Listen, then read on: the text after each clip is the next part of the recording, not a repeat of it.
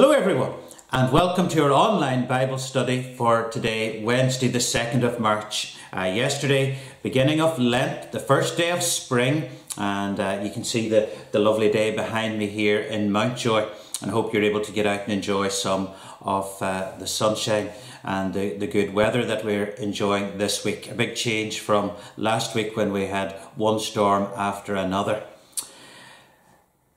Today we're going to read from Matthew chapter 4, so if you get a Bible and have it open, and we'll read God's word together. It's a passage that deals with the temptation of Jesus 40 days in the wilderness, and now we're counting down to Easter, the journey which we call Lent, dealing with the 40 days ahead of us, getting to Good Friday and Easter Sunday. But before we turn to God's word, let's bow for a brief prayer.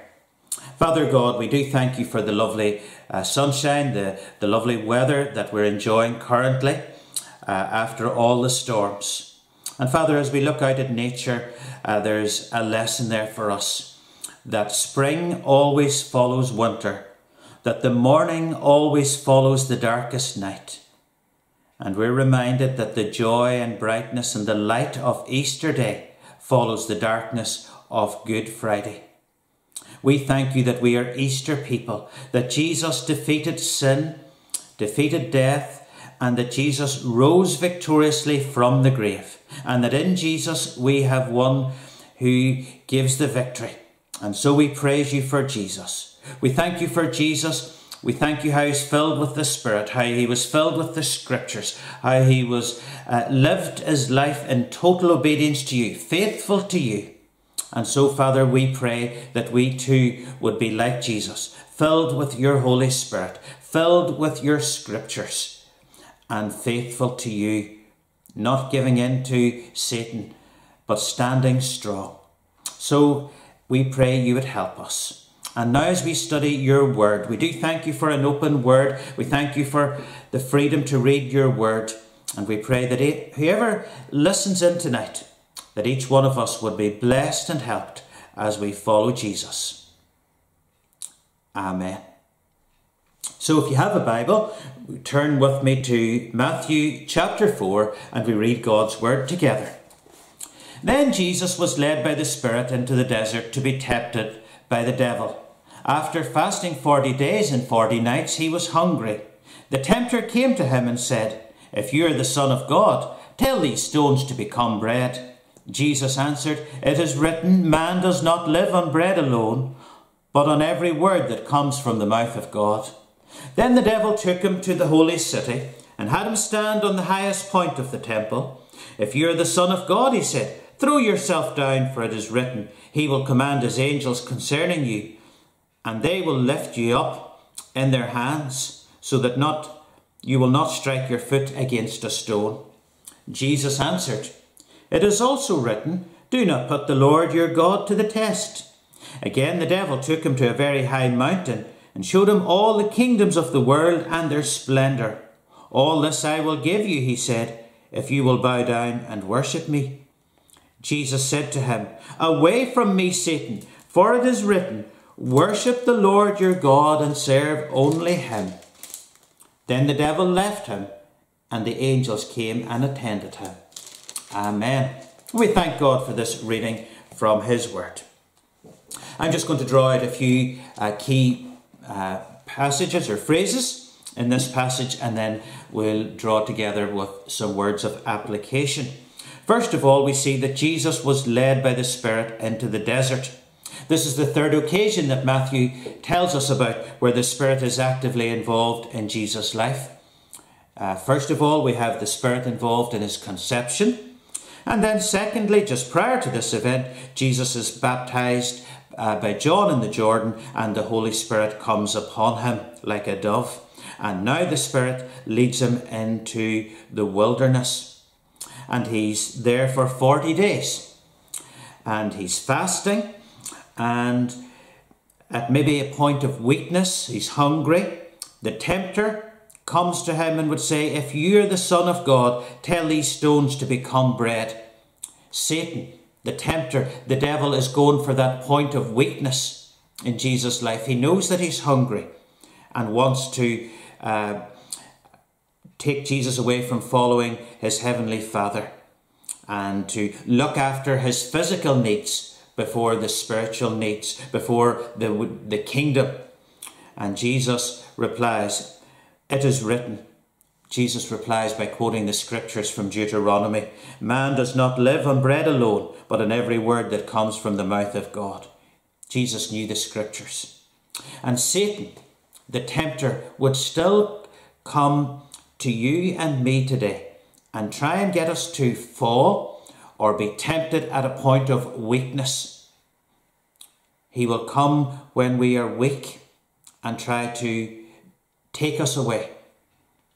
And so we need to be on our guard in those moments of weakness and those places and situations where we know we're not strong. So that's the first point there.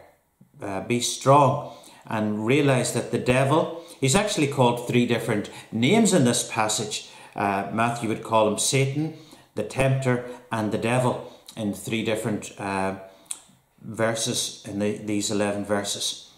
But the tempter will come and try and take you away from the kingdom of God, and will try to get you to look at other things, the physical, looking after your own needs. Here it was food, but it could be other things, rather than looking to God and his kingdom. So be on our alert. Secondly, the devil takes Jesus to a very high point in the temple in Jerusalem and would say, "Throw yourself down."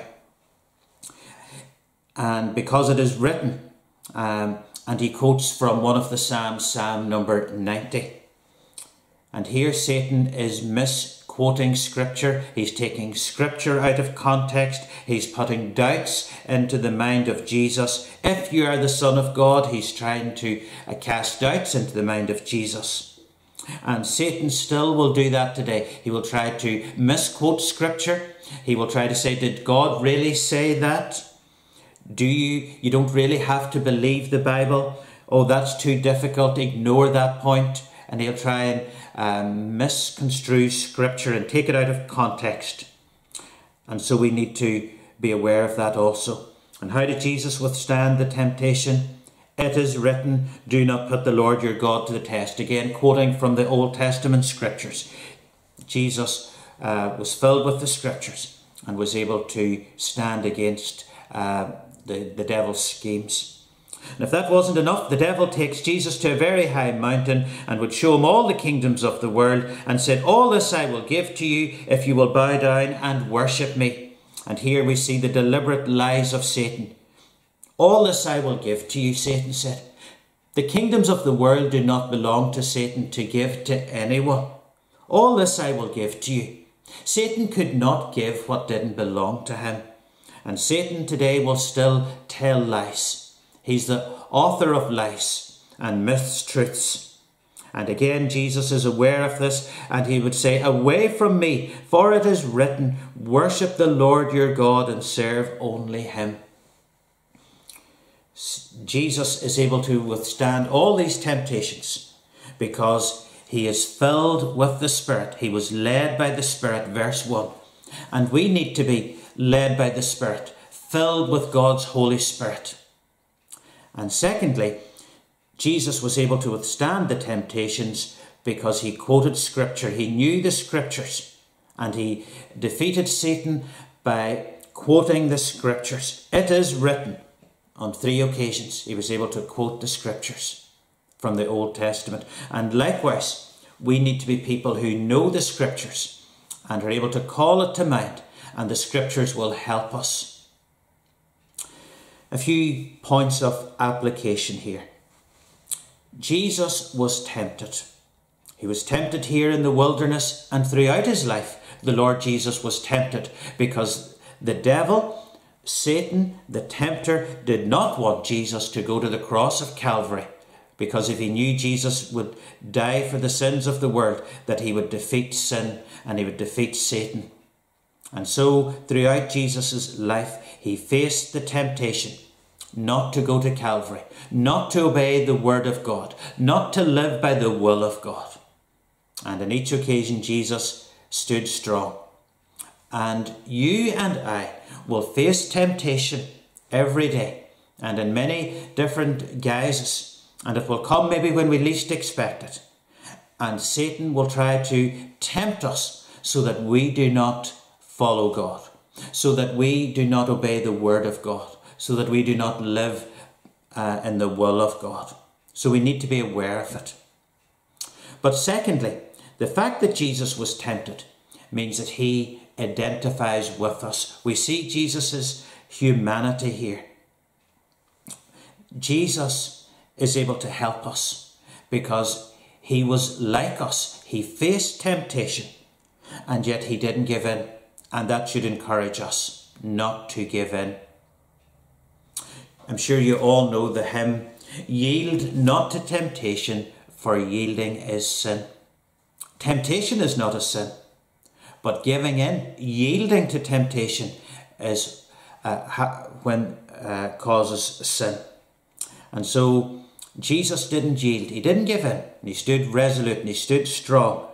And likewise, we should, when we're filled with the Spirit and when we are filled with the Scripture, we will be able to stand against the devil's schemes.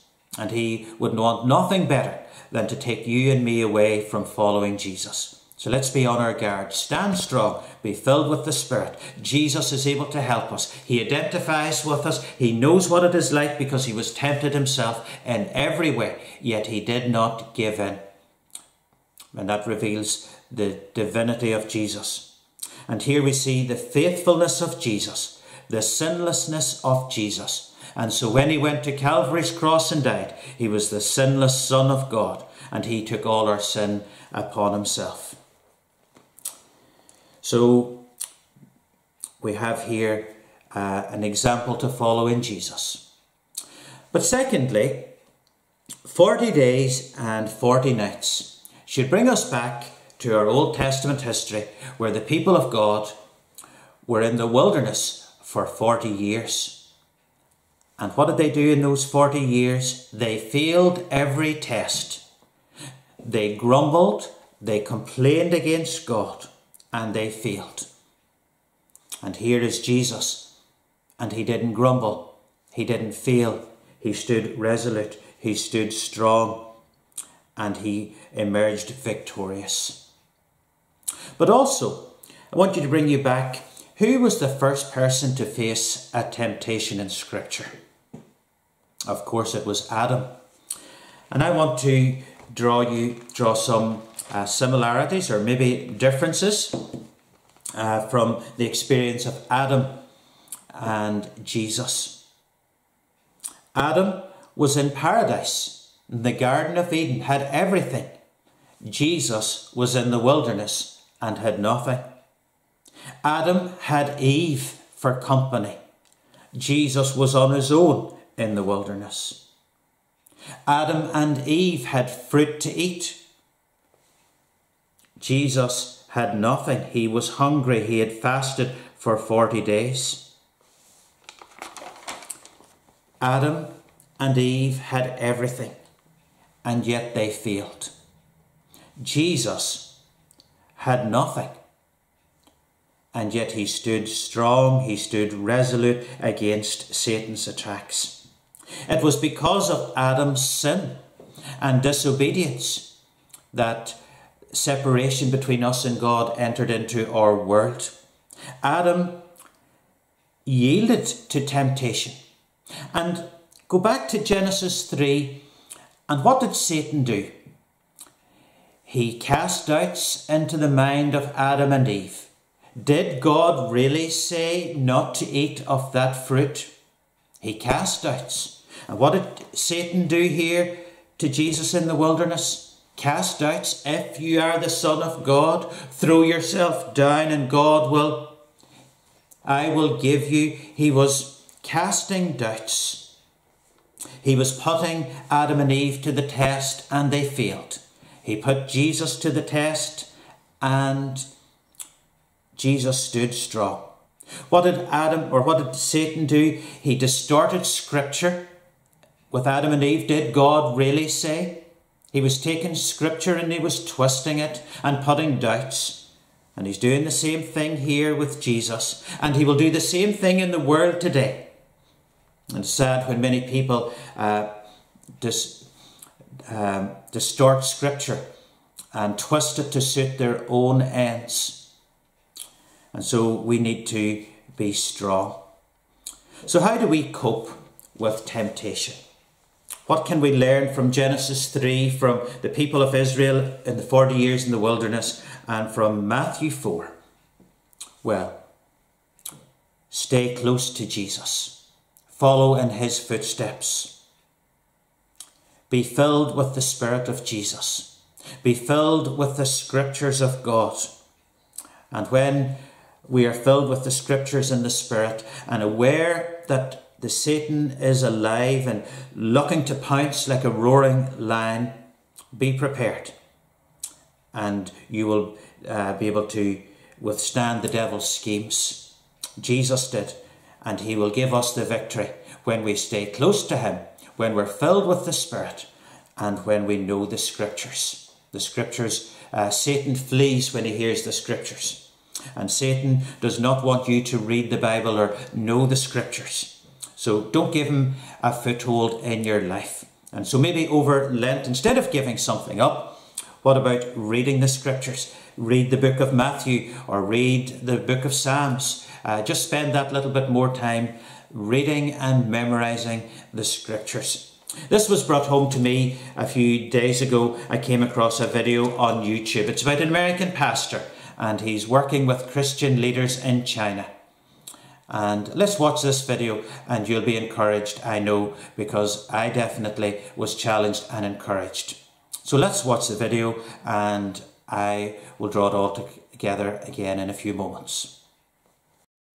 With this story, we go to China from time to time and we train leaders.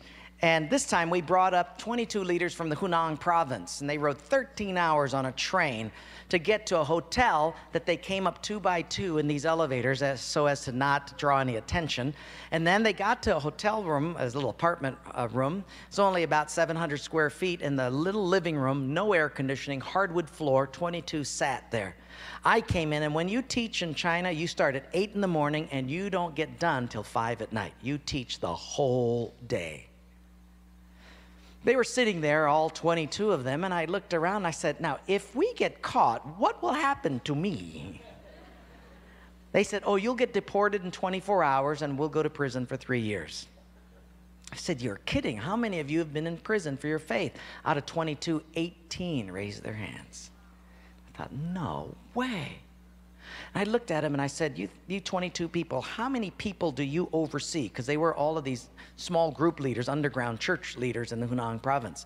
I said, how many, if you counted up all the people under your jurisdiction, how many would it be? And they counted them up and they said, little over 20 million. I said, what? See, we forget there's 1.3 billion people in China. This is crazy. Well, I had 15 Bibles and I passed them out. Obviously 7 didn't get them. And I said, let's turn to 2 Peter chapter 1 and we're going to read it. And just then one lady handed hers to somebody next to her. And I thought, interesting. Well, we turned there anyway, and as we started reading it, I understood why she gave it away. She had memorized the whole thing. She just recited the whole chapter. When it was done, I went over to her at a break and I said, you recited the whole chapter. She says, oh yes, I've memorized many chapters. I said, where did you memorize so many chapters? She said, in prison. She said, you have much time in prison. So I said, but don't they confiscate the Bible? She said, yes. So people bring in scriptures written on pieces of paper and they bring it in. So I said, but then if they find that piece of paper on you, won't they confiscate that? She said, oh yes, that's why you memorize it as fast as you can. Because even though they can take the paper away, they can't take what's hidden in your heart. I thought, wow. Well, after 3 days, you fall in love with these people. And when it was done, I said, how can I pray for you? I'm going to go back to America, and you guys have been just so wonderful. How can I pray for you? They said, you know, Wayne, you guys can gather like this whenever you want to in America. We can't. Could you pray that one day we'll be just like you? And I looked at him and I said, I will not do that. Big incredulous eyes looked at me and they said, why? I said, because you guys rode a train for 13 hours to get here. In my country, if you've got to drive more than an hour, people don't come. You sat on a wooden floor for 3 days. In my country, if people have to sit more than 40 minutes, they leave. You sat not only here for 3 days on a hard wooden floor, but you did it without air conditioning. In my country, if it's not padded pews and air conditioning, people don't often come back. In my country, we have an average of 2 Bibles per family. We don't read any of them. You hardly have any Bibles, and you memorize them from pieces of paper. I will not pray that we become like, you become like us, but I will pray that we become just like you. I know I was challenged and with this video, and just that we could become like the people in China, that we would have a love for God's word and a desire to stand up for Jesus. These people could even face imprisonment. Now, I don't think we're going to face prison here, but we should stand strong and stand in the scriptures and stand in the Spirit of God. So tonight, I hope that you've been helped and blessed. So as you face temptation, be filled with the Spirit, be filled with the scriptures, and stay close to Jesus. Stand for Jesus where he has placed you. Amen. I'm going to lead us in prayer now.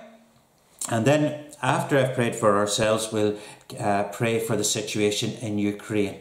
And I'm going to use a prayer that was written by my friend Simon. Simon is a Royal Navy chaplain and he's based in Scotland, and he sent me this prayer for the situation in Ukraine.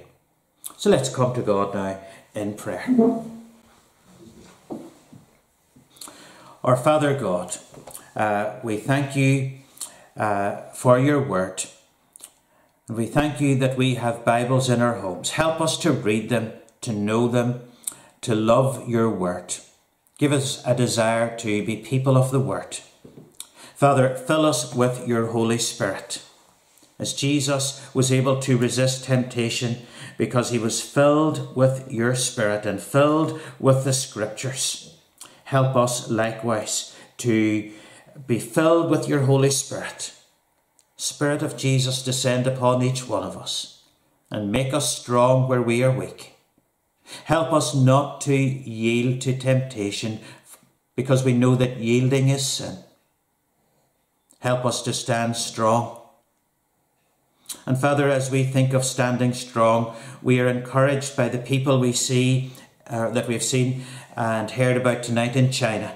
Standing strong, standing on the scriptures, standing up for Jesus. We pray that we would become like them in many ways. As we think of people standing strong, we remember the people in Ukraine. And now we use this prayer as we pray for the situation in Ukraine tonight. Let us pray. We bow before you as the one who is holy and righteous, the one who is the author of life and the lover of peace.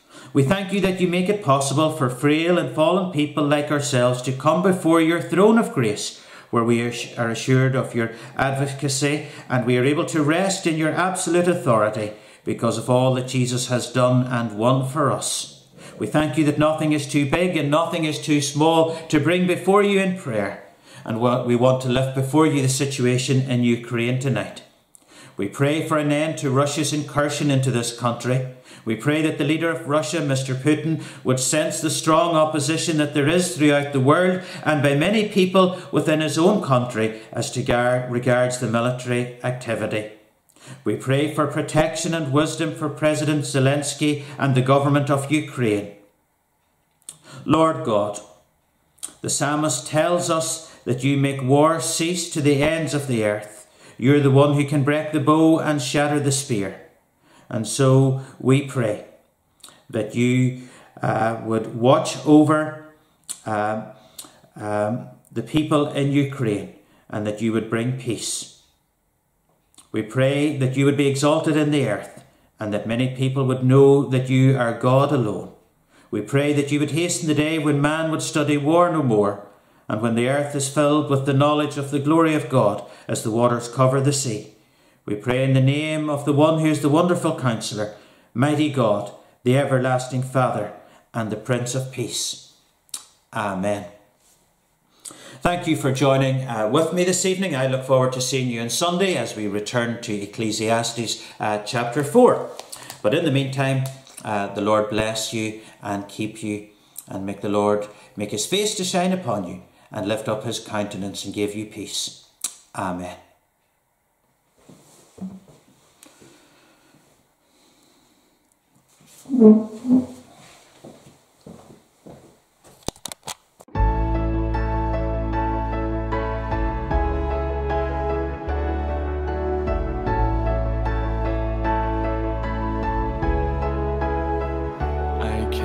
My mind to Calvary, where Jesus bled and died for me. I see his wounds, his hands, his feet, my Savior on that cursed tree. His body bound and drenched in tears, they laid him down in Joseph's tomb, the entrance sealed by heavy stone. Messiah still